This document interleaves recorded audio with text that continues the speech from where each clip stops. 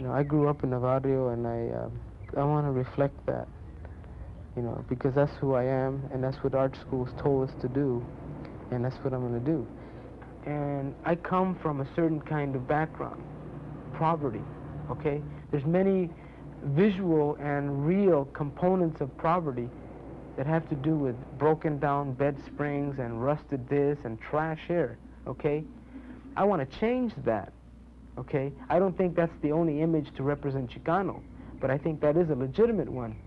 And I'm saying that we have to manifest a lot of the things as we see them, not how other people want to interpret them.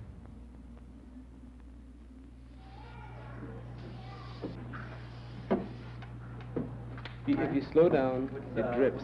So you have to be quick, and it's fast. For that reason, you can get things up very quickly.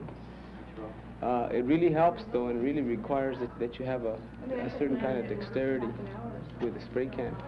And that's something that, in many instances, people underrate graffiti. They don't really recognize the calligraphy involved.